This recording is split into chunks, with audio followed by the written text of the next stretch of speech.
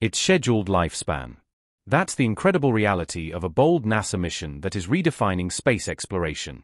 A mission that, despite the passage of time and the monumental challenges of operating in deep space, continues to push boundaries and astonish scientists and enthusiasts alike. This extraordinary voyage isn't just about reaching far-off places, it's about resilience, discovery, and the enduring human spirit of curiosity. But there's something even more fascinating. This brave spacecraft is not only miles, but millions and millions of miles, from its launch point, and yet it continues to send invaluable data back to Earth. What's truly remarkable is that it does this using technology older than that of a cassette player. Imagine that for a moment. A machine launched in the late 1970s, armed with primitive computing and basic communication systems by today's standards, is still out there, relaying messages across the vast cosmic sea. And that's not all. The spacecraft, which was launched in 1977, just made a discovery so compelling, so profoundly mysterious, that it is shaking the scientific community to its core. It has captured the attention of the entire world, igniting both scientific debates and public imagination. What could this amazing find in the far reaches of space possibly be? And perhaps more intriguingly, what does it mean for us here on Earth? There was a key moment in history, an inflection point, when two of the most amazing space missions ever launched by humankind ushered in a brand new era of space exploration.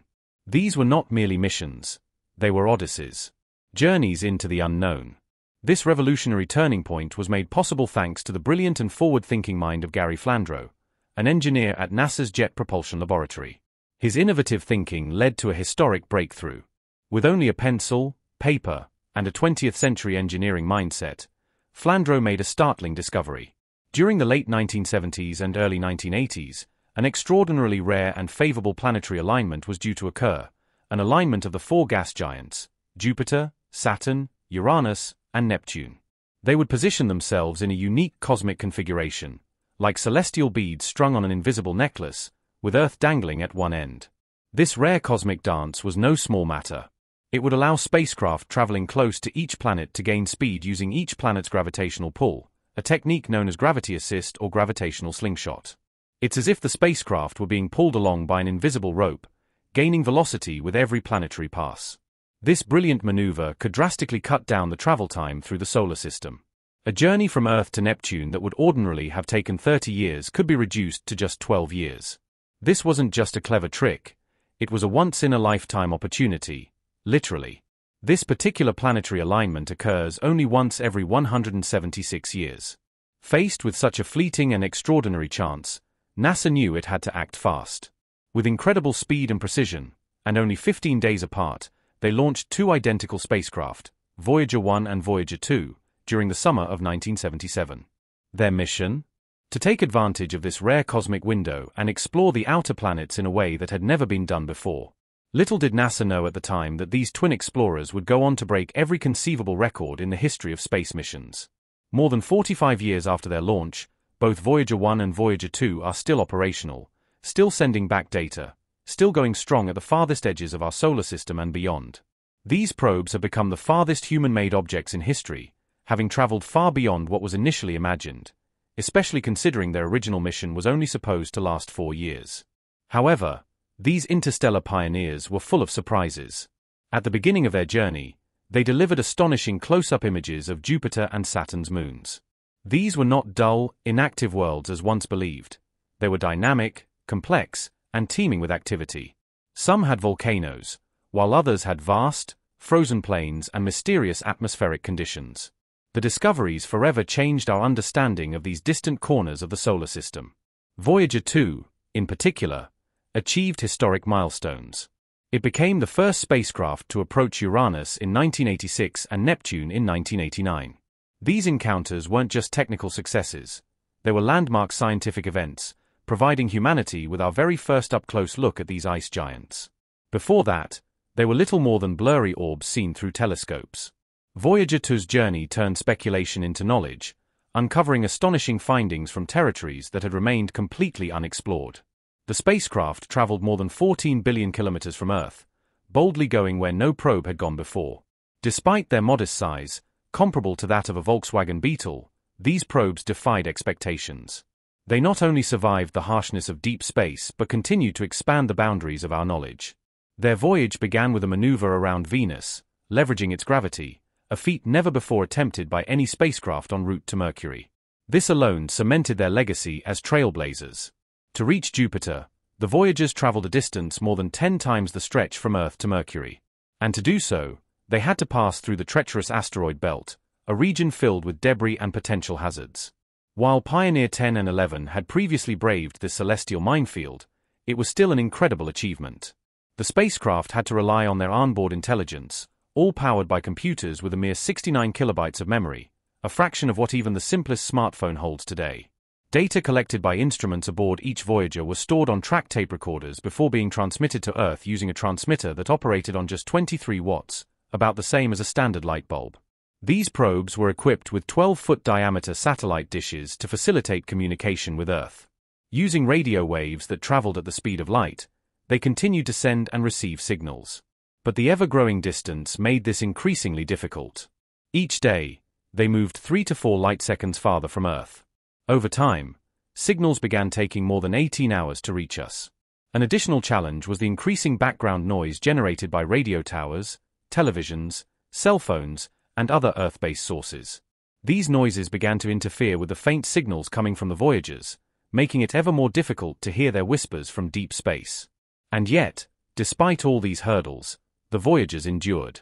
They kept transmitting data, unveiling unexpected phenomena in the interstellar void and consistently surprising scientists with new and puzzling discoveries.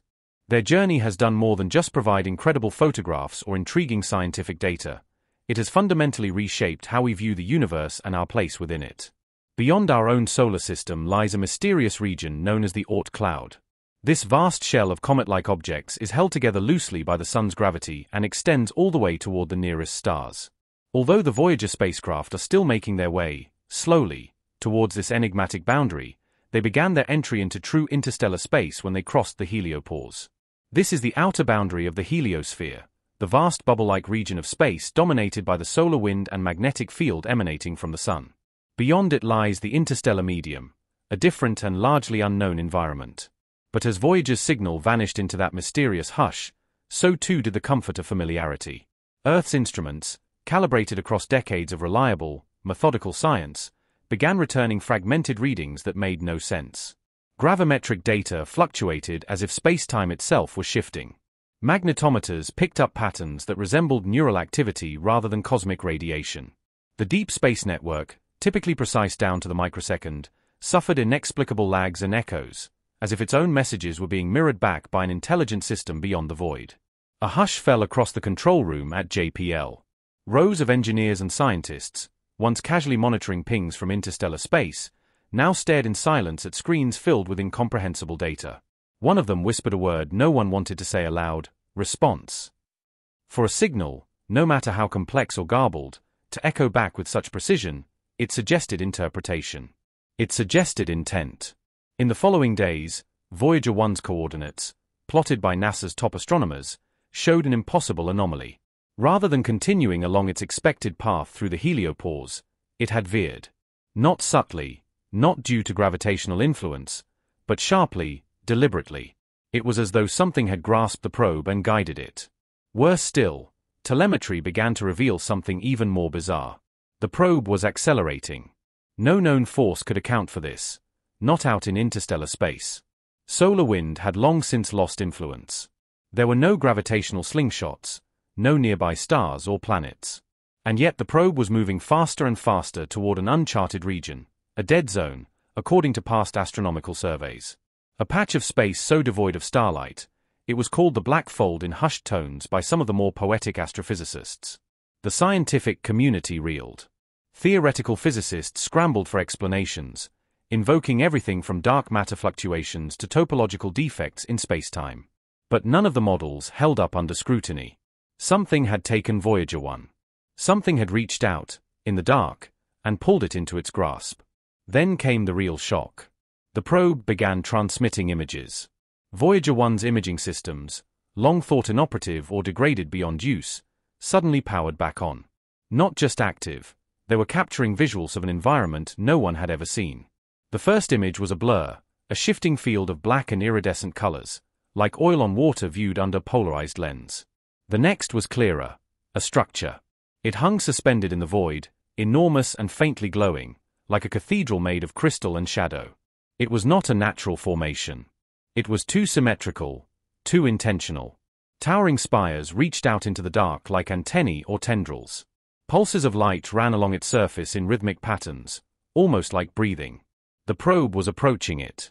Earth watched, helpless and transfixed, as Voyager 1 was pulled closer and closer to this impossible construct. No one knew what to call it. Some named it the Locus. Others called it the Sentinel. But the name that stuck, whispered across digital message boards and late-night news specials, was the Eye. Because from one angle, one particular snapshot that Voyager sent before it vanished again into silence, the structure resembled a vast, unblinking eye, watching. Humanity stood at the brink of a new epoch.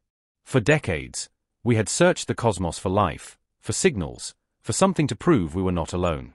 SETI scanned radio waves, telescopes combed the skies, and yet nothing